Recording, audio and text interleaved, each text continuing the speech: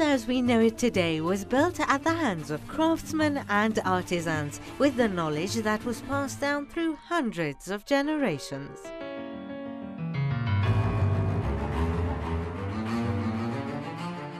This is the story of a new generation of craftswomen in the city of Abdanan in Elam, a land that has been the nursing ground to nameless but gifted artisans, people who make strip-woven flat weaves, mats and baskets, and all sorts of handicraft using only what this land provides. شهرستان آبدانان به خاطر نزدیکی با حوزه خوزستان و مرکزیت شوش که سالیان سال پایتخت ایران باستان از عهد دوره کاسیدها، ایلامیها و هخامنشیان بوده، همیشه تحت تأثیر هنری این حوزه قرار داشت. به همین خاطر تأثیر حوزه صنایع دستی شهرستان آبدانان در خصوص حصیر متعلق به تأثیر فرهنگی حوزه خوزستان است.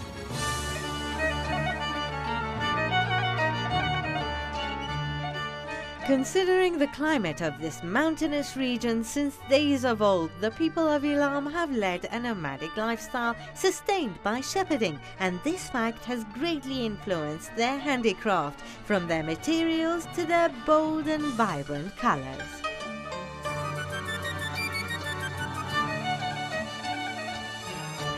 Just like you saw, all of these colorful items were made using such creamy brown strands. Palm weaving isn't something new, and weavers have been using palm leaves to create all sorts of handicraft, from mats and baskets to bags, not just in Iran, but all over the world. But what makes the Abdanan weaving style so different and unique, in addition to the artist's creativity of course, is the colorful strings used to decorate and bind them.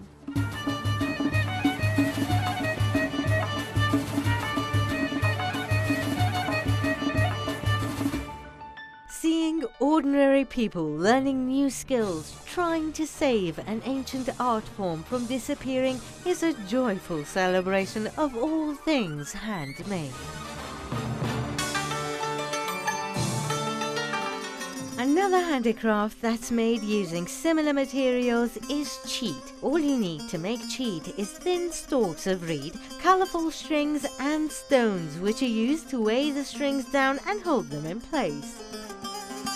در زمانهای قدیم اشاعره می اومدن دور سیاه چادر این استفاده میکردن که حفاظ باشه، هم برای گوسفند و هم برای حفاظ چادر خودشون و قسمت مهمان پذیر و اینا استفاده میکردن.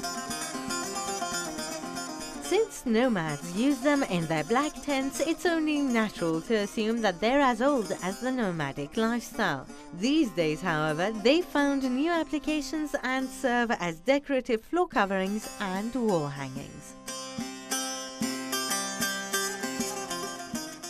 A type of Persian carpet you may come across is this one that's called jarjim. Jarjims are double-sided woven mats that don't have any knots. That's why they're softer and thinner than other knotted Persian carpets. They're rarely used as floor covering these days and are merely decorative. The interesting thing about the colorful designs of all these handicrafts is that they are all abstract, the same patterns and designs used from ancient times. چون مردم اینجا زندگی در دامن طبیعت داشتن، همیشه یک اوهامی از عناصر طبیعت در ذهن داشتن، یعنی نقش هایی که به کار می بردن نقش های انتزاعی بود. اگر شما نقش درختی رو می بینید، در واقع درخت نیست، یک نوع انتزاع از درخته و معمولاً اعتقادات خودشون رو درگیر همین تصورات ذهنی می‌کردن. مثلا اگر شما یه درخت 7 طبقه رو می‌دیدید، تحت تاثیر اعتقادات مردم اینجا که اعتقاد داشتن زمین و آسمان 7 طبقه است یا زیر زمین 7 طبقه است. In every craft, the craftsperson will always try to excel in what they do. Sadly, many in today's modern world have forgotten just how much meticulous work and raw talent it takes to create even the most basic handcrafted item. This is Gulnar Farnudi for Iran.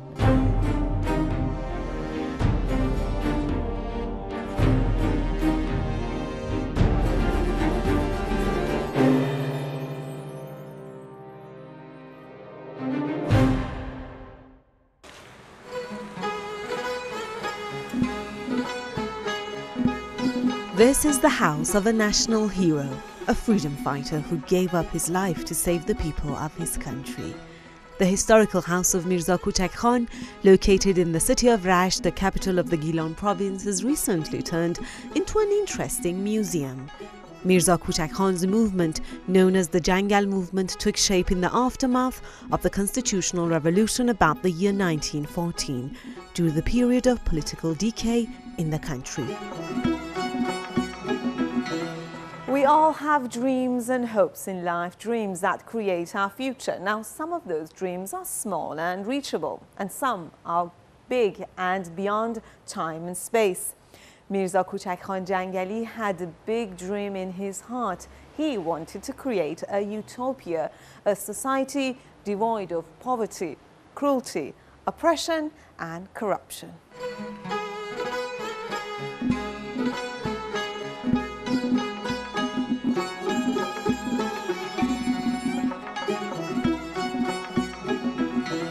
از سال 80 تا 1384 این مکان توسط مهندسین حاذق و کارشناسان فرهنگی مورد مرمت و بازسازی قرار گرفت. هر ساله این مکان مورد بازدید حداقل 20 تا 30 هزار گردشگر داخلی و خارجی هستش. همچنین علاوه بر این در این مکان ما مناسبت‌های فرهنگی بسیار زیادی رو شاهدش هستیم که در این مکان برگزار میشه و همچنین مراسمات مختلفی برای خود میرزا کوچک خان جنگلی. Mirza Kouchak Khan wanted to establish a democratic republic based on Islamic teachings.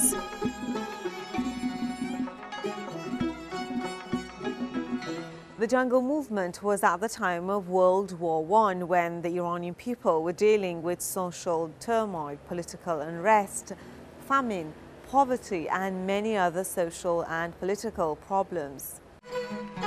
The jungle movement defeated central government forces in numerous encounters, even though the government was supported by the colonial powers, who were only seeking their own interests.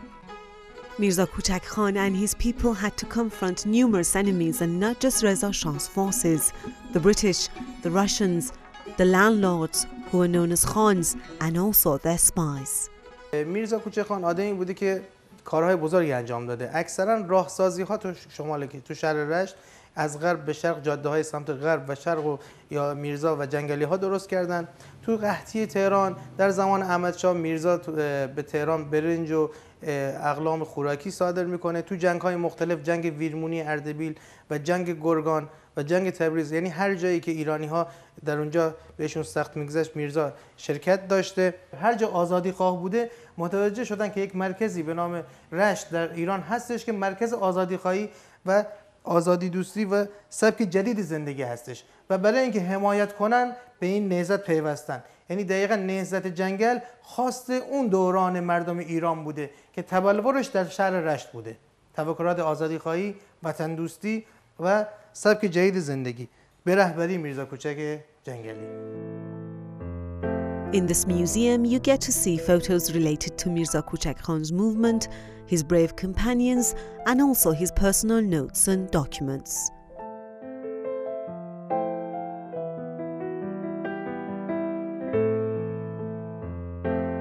Sad to say, Mirza and his Russian-German companion were left alone in the Khalkhal mountains and died of frostbite. His body was decapitated and his head was displayed in Rasht, all to show how the government would react to revolutionary ideas.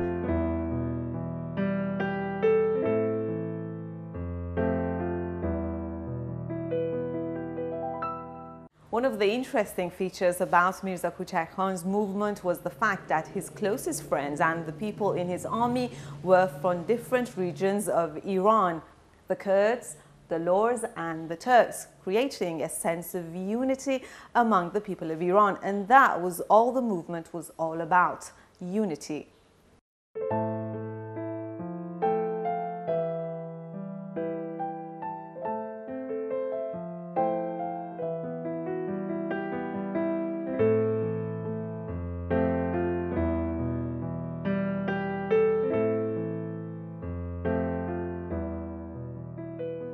Hi, I am Anne-Marie and I am from Switzerland.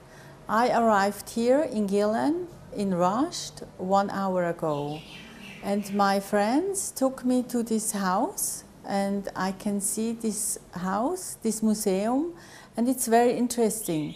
I heard about this man and he's like Robin Hood and he is very fascinating. He did a lot of good things, I heard, for the people, for Gilan, and it's really nice to be here. Mirza Kouchak Khan's tomb is located in the south of the city, a simple yet elegant structure inspired by traditional Persian architecture, a national hero who will always be remembered for his bravery and sacrifice.